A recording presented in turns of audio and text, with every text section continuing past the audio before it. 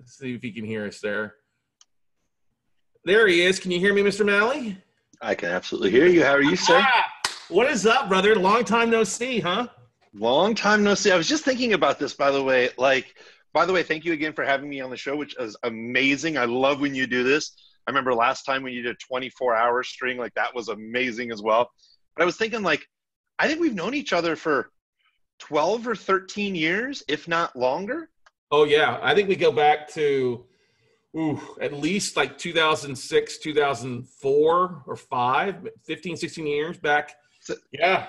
One of the things I always respect about people is people who are just consistent. Lots of people change careers and do different things. You've always been consistent over the years. So I'd love to be able to catch up with you and we run to each other at conferences. You've just been consistently just rocking and rolling versus changing every year and a half, which is great to see. Well, some people are forced to change. I think the social media and the marketing, we've always done marketing and done that well for the most part, but taking a much more active approach in the social media podcasting space. But still, the note and real estate space is kind of our thing, and this is kind of our B plan, I guess you'd say, when things aren't rocking and rolling the other way around. So you've done an amazing job, though, too, with Black Box Media and just absolutely killing it. You took a bad situation that a lot of people went through in 2008, 9, and 10, and really did an amazing job pivoting. And so and you have just been a craft. I mean, I like to say from the birdhouse where you're at, because you got a bird's eye view of downtown Austin. Yeah. You don't have to leave. You catch everything that's going on. You got tacos delivered to your front door if you need to, and just doing a big stuff. So, Curt, for those that don't know how awesome you are, why don't you take a second here and brag on yourself and kind of what your focus is and how you're really doing and not only doing amazing things for yourself, but other entrepreneurs out there as well through social media and other things. Yeah, absolutely. Really, again, appreciate being on the show again. So my name's Curt Maly. I'm located here in Austin, Texas as well. I have a place downtown that overlooks the city. It's been a place I've always dreamed of. And that's what social media has really helped me with. So over the last 10 plus years, I've run a lot of Facebook ads consistently for 10 years. We've spent millions of dollars online. We've worked with people like the San Antonio Spurs, Mike Dillard, Ryan Dice. We've worked with ClickFunnels. We've worked with U.S. presidential candidates. We've worked in something like 40 some different niches, small, medium, large businesses. So I have a full service ad agency. Our employees are now in Nebraska. We have 15 employees there. I also train and teach agency owners. We have digital products. We show people how to run Facebook ads, YouTube ads, Google ads. And I just love this online thing where at the end of the day, we can build relationships over the social medias. I love to talk about video and building relationships through video. And Scott, when you and I met, the way that you and I met was literally hotel rooms, right? It was hey, let's go to a meetup in a hotel room. Hey, let's talk about real estate here. It was just we didn't do any of this stuff back then at all. Zilch, zero. Most of the stuff that we're doing now wasn't even around then. That's the crazy stuff, Not even close. Not at all. Now you've got I know what it is, but people are like, okay, what's this belt thing? What are you doing? Oh, this thing right here? Yes, we go. Da-da-da. Hang on a second. We need to have a. So by the way, for any of you who are in social media, I found out that, I don't know if you know this, but behind Scott, you can tell that there is a Zoom background. Well, I like to say low tech, high paycheck. So I kind of also realized that, hey, check this out. You can just take a screenshot of a PowerPoint and all of a sudden, wow, look, you can be a TV caster. So I've been filming a ton of videos of how people are leaving money on the table. This is literally just a screenshot from PowerPoint because I don't even know how any of the other creatives like Canva or any of that stuff works. So essentially to kind of go into the story, what we ended up doing is in February of 2019, there were 40 different media buyers that were all asked to come into Baltimore. And we essentially all just competed for who had one of the best strategies in the room. And there was about 100 people there total watching us, whatnot. And essentially everything that I'll talk about here is, since I teach it, I have it training and documented. And essentially at the end of the 2-day event, everyone voted for basically one of the most unique strategies that was efficient. And it was just kind of, it gave overall support where my other peers said, man, hands down, yes, run this. So this is like Russell Brunson's media buyer, people from Purple Mattress, people from Agora. There are some pretty big heavyweights in the room. And based on some of the ideas that I would love to share, I won this belt that I now carry around with me anywhere I travel in the world. I'm a grown man with a belt. Always wanted one. Just too fat to earn one. Now I don't have to get a broken nose. By the way, I carry the belt in the airport. I don't know why I'm pointing to it because it's right behind me and that's a screen anyway. But I carry the belt and people ask me because I'm a marketer, right? You got to ask. People are like, "What is that?" And I'm like, "Death Cage Match Championship coming back from a funeral." Only the bartenders, because of the smart ones for whatever reason, the bartenders look at me and they're like, "Too fat, no broken nose, no cauliflower ear, you're lying. What is it?" All right, well, my friends at work gave it to me for being in marketing and stuff. That's awesome. But it's a branding piece. Your Facebook profile has you carrying it, and it's such a beautiful thing. It's like the traveling gnome, but the traveling belt wherever you go, you know? Well, essentially what ends up happening is basically this, is for the last 10 years, I like to talk about complicated stuff. So people always talk about, well, how do you make something brandable? Well, I won this belt, and we started to think about literally 2.5 weeks later, what about if we created an acronym where just in 4 easy letters, belief, like how do we get people to believe, just like if we're going to meet each other for the first time, how do we establish a belief? I don't need a lead or a sale right away. I just need to align with you. Yeah. And then how do we engage? How do we build a lead? And then how do we transact?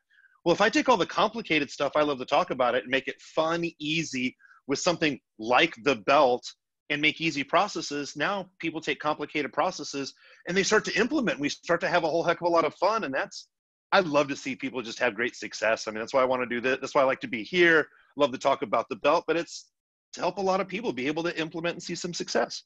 Exactly. Now you've got your method, you got your slides or your background you want to dive into and share with everybody here for you today? Oh yeah, absolutely.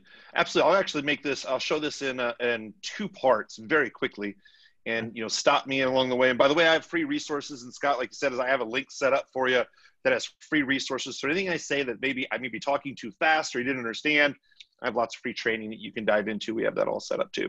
So let me go ahead and pull up this screen right here. By the way, I'm still learning this whole TV thing because I'll be pointing this way a couple of times, but I mean to go over here, and then sometimes your finger will disappear. It's kind of nice, right? I know it's kind of hard to see unless you blow up your screen overall, but essentially there's just really 4 key components here that I want you to remember. And it's a BELT acronym. So it's the belief. So what I do a lot of times is I run a lot of paid traffic on Facebook. So what I'm looking to do is when I talk to a cold audience, essentially what I'll do, I like to run a lot of video views. So for example, after this entire event's over, if I was in Scott's shoes, I would take our interview, whether it's 15 minutes, 20 minutes, or 30 minutes, I don't care how long it is. And what I do is I would run that interview to a cold market. So if I was to interview Scott, I would take our video interview here. Now I'd run that to a cold market. Now what's going to happen is I use this thing called the $1 a day strategy. I'll get into in just a little bit. I learned this from a good friend, Dennis Yu. And essentially what this is, if I take a video like this, that's 20 or 30 minutes, and I run it to a cold audience, someone who does not know me, and I only spend $1 a day for that audience for this video, well, I can choose 20 different audiences. I can choose lots of different audiences to spend more money, but here's the deal. Facebook will actually find the right person at the right time that I am not joking. They will scroll through their Facebook feed. I don't know how I found you and Scott, but I tripped upon one of your videos, and I don't know why, but I ended up watching for a full half an hour. So Scott, I think back to our real estate days back in the hotel room. And by the way, when I say that, I always want to preface the hotel ballroom. I don't want that to sound weird whatsoever, right? Back in our days, though, as I start doing the math of, do I want website clicks to my website for $1 and they may spend there for 30 seconds? Or would I spend $1 to have somebody join me in a hotel ballroom to watch me for 30 minutes? I mean, I don't understand real estate notes, but if I watch for 30 minutes, I bet you give me a really good explanation. So that helps me pre-qualify people at first. Well, then what I do, and again, I'll give you the exact process here in a moment. And then the next thing that we're going to do is engage. All I want to do is just build the relationship, like we're in that hotel ballroom.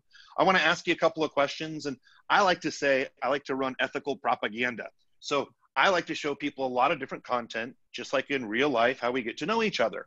Now from there, that's where I ask people to become a lead. Hey, you've seen some of my content. You've seen some of the stuff I've done. Now, this can work for either being coaching, consultant, e-commerce, works great for local businesses, the whole gamut. Because essentially we're just building a relationship. Then we're asking people, hey, you may have a problem. Would you like to become a lead? And then from there, once they become a lead, it all comes down to transact. So essentially the way that this works, I'll just give it to you step by step. We've done this for years. So you can see this, it's basically this. If you're, we call it the golden ad process. As long as you're just posting on a regular basis, you'll build some reach and relevancy. So like on Facebook, I don't look for a lot of organic reach, but Facebook will tell me if I'm posting which has the most reach. That means it's the most relevant in Facebook's eyes.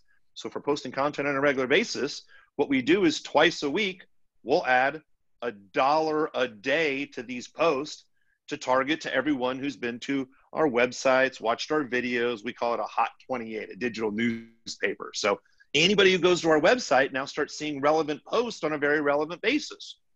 So we take the most relevant post that people really like, we turn it into an ad, and now all of a sudden we have a social post that's now an ad that we start to run to people who know, like, and trust us, and we start to test it if it works. If we have an ad that people buy from, that know, like, and trust us, that's something that we can now run to a cold market who doesn't know us because it's something that it's proven. So I like to build a relationship, build a rapport, and I'm happy to answer any questions on this. But again, we can get someone to watch a video like this for $1, a half an hour for $1. Now they trip upon, let's just say, another video of Scott where there's a testimonial of someone talking about Scott for 5 minutes. There's another $1, and then another, let's just say 50 cents for another testimonial. So you see 3 or 4 exposures. Overall, it's over an hour and a half from all these testimonials. I'd pay $1.50 to listen to my story and 4 other people talk about me. So. Yeah, no, that's a beautiful thing. Now, on your social media posts, when you post, how long do you let the organic kind of play? A day, 48 hours before you say, okay, you let Google tell you or Facebook tell you what's kind of working? I'm really kind of lazy. So a lot of the answers I'm going to give you should be highly duplicatable. I like to tell people, I don't know if you know this. I don't know if you ever heard this. I have a PhD in marketing. It's a public high school diploma. So I keep this very, very simple, right? So what I do is I look at this at twice a week. So all the posts that I made the 1st through the 7th, you know, when I join on that, or when I get back online on that Monday, let's just say January the 10th, I'm going to see what happened that last week. Mm-hmm. Now, I don't know what works for whatever reason. I'm going to look through all those posts. I'm going to find the 2 posts that are the most relevant. I don't even care if they're like, for example, let's just say that you did a podcast with Joe Polish. It has nothing to do with your website, but that was the most popular post. Turn your news feed or their news feed into propaganda that they want to see. Meaning you take all this different type of content, let it run for $1 a day. Facebook will literally find the right person at the right time who will be like, you know, Scott, I watched this one video with you and Curt, and then I saw this testimonial, and then I saw this thing with Joe Polish that I think you did like 8 months ago. It doesn't even go to your site, but now you have that third-party credibility where I kind of let Facebook figure it out, look over my shoulder a week later, and then run it for $1 a day. And I have 50 posts running at $1 a day that seem to find the right person at the exact right time. I love it. It is such a simple strategy too. And for those that don't have what kind of account do they need? They need a personal or they need a business account to really be able to track it? So here's the way that I use it. Great question. So on my personal side is I'm going to get a lot of reach on my personal side, but only for a short amount of time, 24 to 48 hours. So if I have an announcement, if I want to make a joke, I'm going to do it on my personal page. This is just me. This is what I've learned as a marketer for 10 years that I've won a belt. Sometimes I'll say something controversial, not to put people in certain classes, but sometimes I'll say something because, well, people like Rush Limbaugh, not endorsing him whatsoever, or some of the other shock jocks, they say things really for ratings. And I'm not saying that I say, yes, sometimes I do say things for rating. It doesn't offend people. Sometimes people get riled up, but that causes a lot of attention. So the attention that I want to seek to have people talk about me on social circles, personal page.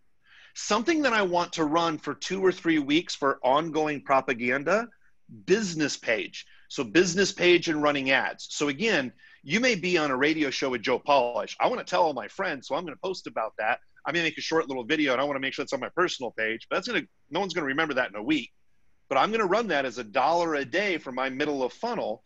So what's going to happen is anybody who trips upon my website or watches my videos, they're going to trip upon these other podcasts or testimonials. And they literally do. They feel like they've tripped upon your information. Then it's, Scott, I thought you only did social media. You do notes? You do real estate notes? I've always been interested in that.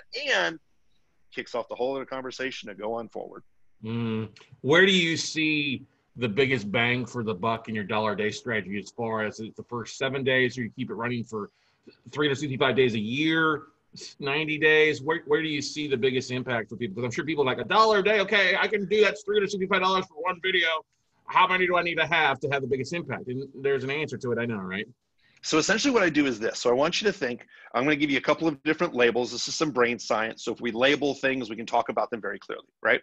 So top of funnel, just to be clear, very top, cold audience. They don't know who I am whatsoever, right? They don't know who you are, whatever. Brand new person.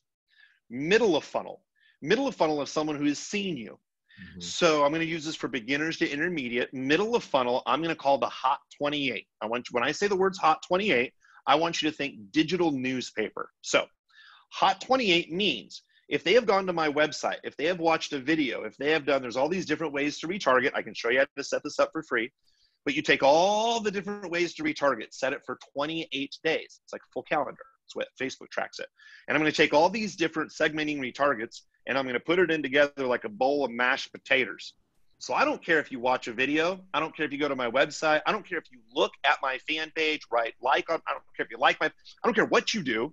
You're going to get caught up in this hot 28. So what's going to happen is your digital newspaper. So if I'm on a podcast, I'm going to run this for $1 a day. Anything that I'm doing, I'm running for $1 a day. And I'm just going to keep stacking it, because every single day, Facebook's going to find just a couple of people who are going to find the right article at the exact right time. So what's going to happen is my hot 28 is turning into a digital newspaper. So I want you to imagine this. The USA Today is a newspaper many people know of.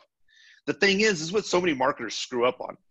So many people have a USA Today newspaper, Facebook, and the USA Today newspaper has sections and advertisements. Now, the thing is if the advertisements don't work in the USA Today newspaper, the USA Today newspaper does not stop publishing for a week to figure out their ads. They're always publishing and they're changing out new ads. So if you're running lots of content for $1 a day to this hot 28 middle of funnel, people are always seeing different things about you. Maybe it's about you being on a social media or a podcast, or you're doing something else. You don't even have to be selling something.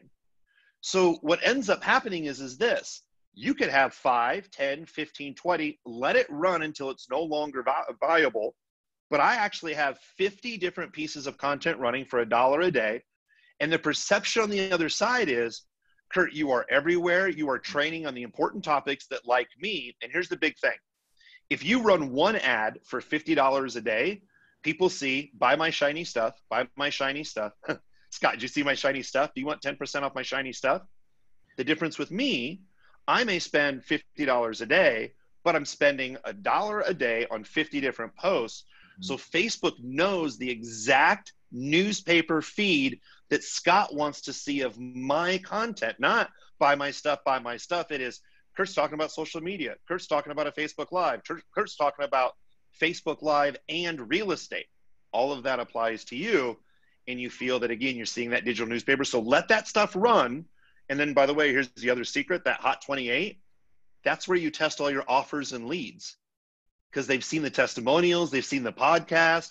You can't say the wrong thing to the right person. So when it comes time to start running ads and testing an offer, test it to everyone who's in that middle of funnel hot 28. Because you can't go wrong with the right people. And if that doesn't work, selling it to your friends, you know it's a horrible offer. Don't test it to a cold market and waste your money. So run as much content as possible. That's awesome, because so many people will jump on, and I know I've made this excuse. I'm going to do a video. It's promoting my workshop, and I'm going to drive traffic, try to get people to stop into my workshop, because I'm going to share the same video and put $30 or $50 a day into that one video to go out there, but not be advertising other things. And what you just said is like, well, people have seen your stuff. They're tired. They're going to buy. They're not going to buy the first video. You didn't give them anything else of value to look at, right? So let me give you 3 big tips here, especially with video. So let's just say that you're promoting an upcoming summit, right? The first thing that I would probably do is I would have some of my older interviews that are 10 or 15 minutes long, and I would run those to a cold market. So I know if someone's going to watch 10 minutes, they're probably going to be interested in the content. And if someone watches 10 minutes, it's usually about half the price than it is even to get to your website. So do I want to tell everybody to go to my website about the summit? Or do I want people to watch a bunch of interviews to have them pre-qualified? I like having longer interviews to the cold market. Now, let's just say you've been advertising for a month before your summit. Let's just say now it's a couple of days before the summit. It is time to register and make sure you show up. What I love, one important tip. When you run videos longer than 10 minutes, big tip, only run them very specifically in the Facebook news feed and Facebook videos. Those are the only two placements I want you to run videos that are longer than 2 minutes. So 2 and 2. I just made that up, whatever. But any videos that are longer than 2 minutes, only run it in Facebook news feed and Facebook video. Facebook will actually suggest it. Running it anywhere else, people won't watch it. That's not the way the algorithm works. So if you want someone to watch your 30-minute video for 20 cents, they must be run in Facebook newsfeed or Facebook video. You'll see those two placements, check them both. Now, Scott, my next favorite one. It's time to promote your summit. You're ready to come on the summit and you want to make sure that people register. One of my favorite things to do is to create a 15-second video. I create a 15-second video and I run it very specifically in a placement called in-stream. This is in-stream on mobile and newsfeed only, not the audience network. Hold the rhyme and reason there. But if you create a 15-second video that says, hey, don't forget, my summit's coming up tomorrow, and you run it in stream, what that means is someone's going to watch a video on Facebook, right? It's going to come to one of those climax moments, and all of a sudden it's going to say ad running. It's going to be your ad. For 15 seconds, it will cost 1 to 2 cents to have someone watch that notification. Now, they're not going to click on the ad, but everyone's going to know that Scott's summit's coming up. So you want to build rapport with people at the top. You make an announcement with like that 15-second video that says, hey, this is coming up, this is coming up. And then what happens as soon as they watch that video for 15 seconds, they see all this $1-a-day content. So they see Scott all over. They're like, oh my goodness, he does this summit, he does this real estate, he does this. And then that's where you start to sell the summit and get everybody inside of the summit. So it's a quick way to get a lot of attention top of funnel and a lot of attention those 15-second videos, middle of funnel. Oh my goodness, people are missing out on how cheap those commercials are. Yeah, that's I love that. Hopefully you guys are writing this stuff down. I did have a question from somebody on the live stream asking, can you explain a cold audience for people? Oh, absolutely. Absolutely. So what a lot of people do is they start setting up an audience with Facebook and they'll start to target, let's just say, they target people who like Tony Robbins, right? Or Tony Robbins fans. Well, what happens is a lot of people get really confused in marketing, and I'm fascinated with brain science and labeling. So a lot of people say, well, I just want to run ads to Tony Robbins. Well, run ads to Tony Robbins who? People who have never, ever seen you before. Like if Scott and I are going to go to a networking event, we're going to act very differently if no one ever knows us versus us coming in and clowning around like we own the place because we know everybody who's there. So top of funnel is a cold audience who's never seen you before. And what a lot of marketers do is they really do like what Scott and I know we have been in the same room when this has happened. I'm trying to find an example here. Oh, this is perfect, right? Scott and I have been in real estate clubs together where the person has the lanyard on and they come up and they go, hi, my name's John. I sell house insurance. Let me tell you the 12 reasons why I need house insurance. You should buy my stuff. Scott, did you buy my stuff? Hey, you have a podcast. Can I be on that to sell your stuff? And you're like, man, I don't even know who you are. Why would I no.